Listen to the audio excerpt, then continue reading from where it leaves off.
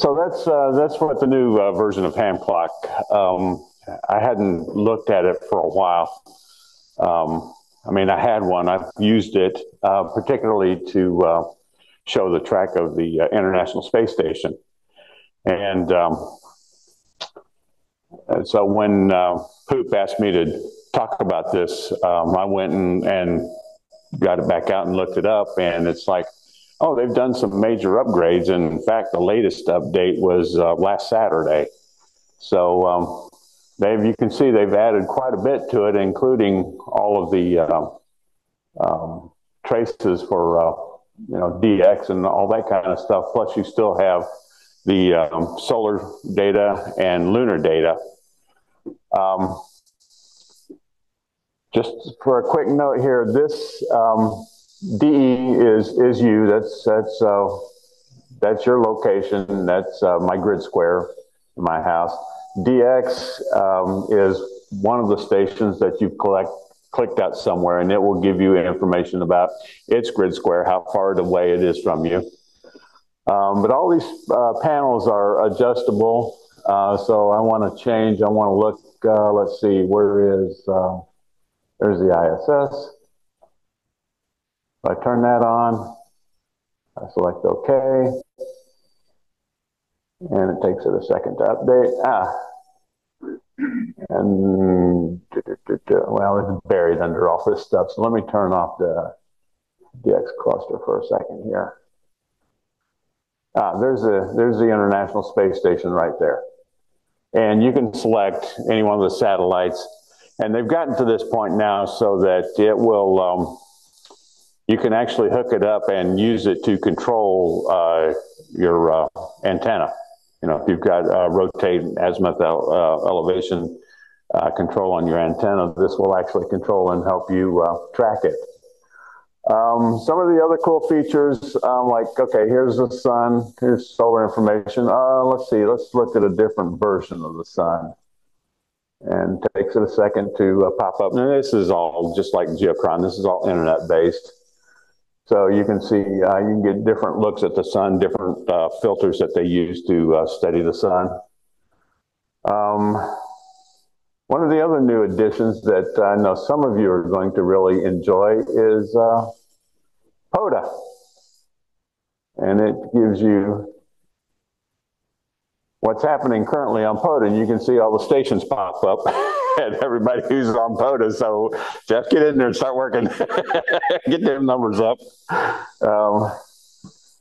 And let's see, what else have we got up here? Oh, and it also does so. And of course, we've got the DX cluster, and it's going to start popping back up here and filling in just a little bit. And then, of course, the map. I've got basic terrain here. You can, we can do a maximum usable frequency. Let's see what happens here. So take it a second to update.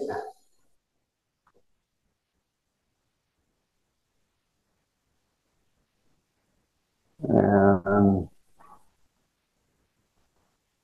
there we go. So yeah, it looks like we're doing pretty good here in North America, but it looks like over to the south and to the east, it's not looking so good.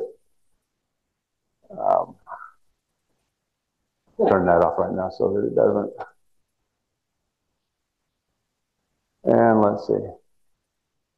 Also, there are different versions of the map. You can look at the Mercator projection. You can look at azimuthal projection, depending on what it is that you'd like to look at.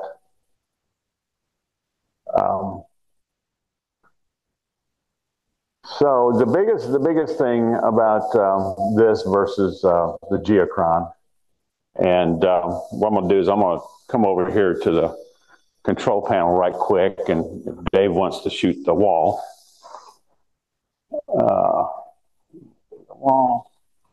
I'm going to select this one, and then building sources. Put the geochron there. And then EOC. Okay. On that side, you can see a geochron. It's back in the server room. And of course, here's my ham clock over here. So $500 versus $50. So yeah, you get some more information, you get some more detail. One of the big things that you get with the geochron is most of all that stuff is done for you. You get a little remote that you can quickly say, oh, I want to just look at the 160 meter band and see how it's propagating, that kind of stuff. Whereas the ham clock, you got to be willing to like get under the hood and do some poking around, and it's a little bit more fiddly. So that's the biggest difference. They do carry a lot of the same information. Geochron has some things that ham clock doesn't have. Ham clock has some stuff that geochron doesn't have. But for the price. And the other thing now is the ham clock is Linux. So if you can run a Linux shell on Windows PC, then you can run hand clock in that. Otherwise, you need a Linux machine or basically like a Raspberry Pi. Or I just found just this week a thing called Innovato. It makes a little, basically it's a ready to go package. So when you get it, all you have to do is put in your call sign, your grid square, and that kind of stuff. So that's basically ham clock in a nutshell. It's sleeping. Okay. It's not taking the ham clock? No. I can do it locally, but I can't go out on Zoom. Okay. Okay. So anyway, there it is. Anybody have any questions? So Randy, a ham clock, two questions. Number one, it's $50. Is that a one-time thing? Actually, the $50 is for the Raspberry Pi. Ham clock is free. Yeah, actually, I had to set it over here because, but basically, it's this little box right here. And that's the one from Innovato. It was $59 for, it was $49 for the box and $10 for taxes and shipping and handling. Let's see. Oh, here we go.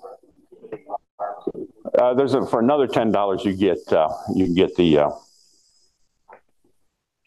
I'm trying to get here because I wanted to show you some URLs.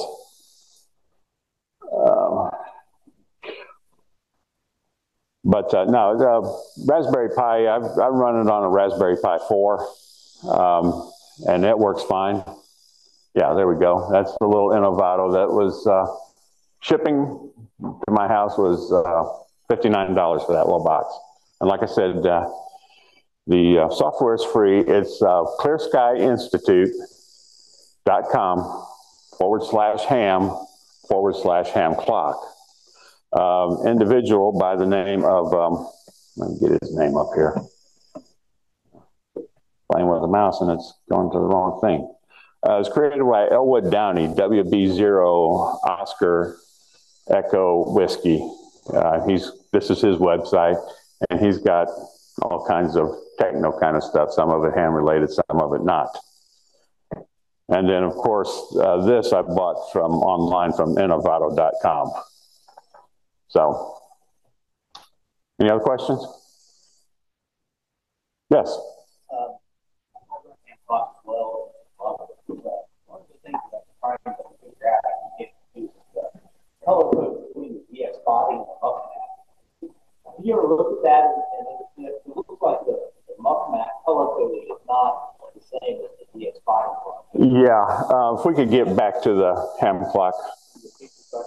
Yeah, I was talking about the DX spotting versus like these things over here. Let me get this back to DE. Come on. Okay. Go DX info. There we go. All right. So I'm gonna bring up another little box that they've got in here that's if for those people that are seriously into propagation predictions and all that kind of stuff. So here's where you can choose what band you want to check. You can choose whether you're doing 100 watts, whether you're doing CW, what your takeoff angle is. And you can even click here and, you know, you can go from 1 watt all the way up to Jack Cox power levels. 1,000 watts. But then, let's see, 20 meters, and at about 4 o'clock UTC, it's going to calculate. And you can see down here on the bottom, it has what's going to work in terms of what your takeoff angle is.